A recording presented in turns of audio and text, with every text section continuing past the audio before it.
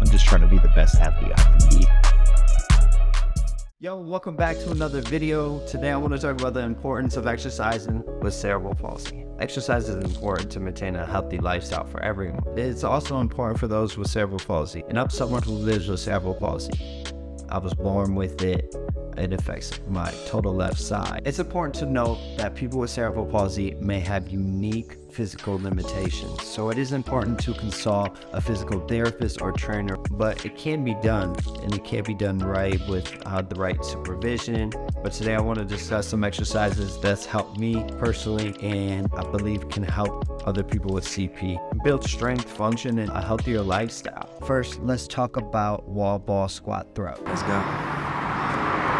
This exercise involves squatting down and then throwing the ball against a wall. This can help improve power, coordination, and balance. Additionally, wall ball squat throws can help improve range of motion in the hips, knees, ankles, and upper body.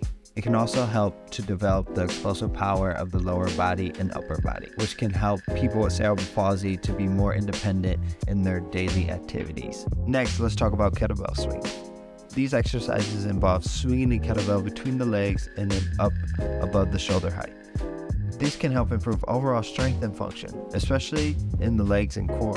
Additionally, kettlebell swings can also improve balance, coordination, and posture, which can be beneficial for the people with cerebral palsy who may have difficulty with these areas. Squatting exercises are also beneficial for people with cerebral palsy. These exercises involve squatting down and then standing up, which can help improve lower body strength, balance, stability, and coordination. Additionally, squatting exercises can help improve range of motion in the hips, knees, and ankles. This can help increase functional mobility and help with activities like sitting down and standing up, climbing stairs, and walking.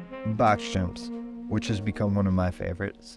Box jumps is another great exercise for people with CP. These exercises target the quadriceps, glutes, and calves, which are important muscles for functional movement. Additionally, they can also improve balance, coordination, and power. Box jumps can also improve explosive power and reaction time, which can be beneficial for people with cerebral palsy who may have difficulty with these areas. Box step-ups are similar to box jumps and also target the legs and core. These exercises involve stepping up onto a box and then stepping back down. This can help improve overall strength and function. Box step-ups can also help improve balance, coordination, and stability, which can be beneficial for people with cerebral palsy who may have difficulty in these areas. Finally, shoulder press exercises can be beneficial for people with cerebral palsy. These exercises involve lifting weights or resistance over the head, which can help improve upper body strength and overall function. Additionally, shoulder press exercises can also help improve range of motion in the shoulders and upper body. This can help improve posture and the independence in daily activities, such as reaching, lifting, and carrying.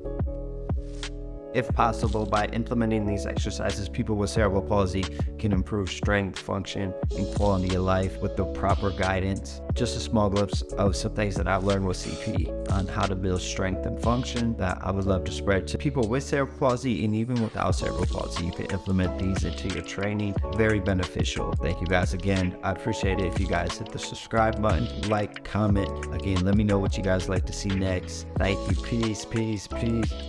Peace. Look, you can sit the seat.